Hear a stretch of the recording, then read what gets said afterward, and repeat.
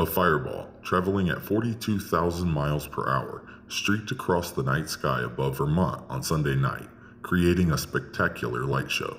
The meteor fragmented so violently it shook buildings across the state and produced a loud boom, NASA said. NASA reported on Facebook that over 100 eyewitnesses reported details of the meteor in Vermont around 5:38 p.m. Eastern Standard Time.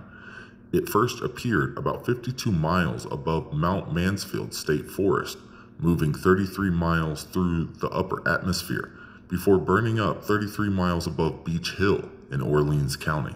It said the space rock was likely a fragment of an asteroid. It was so intense it could be heard for miles as it shook homes and cars.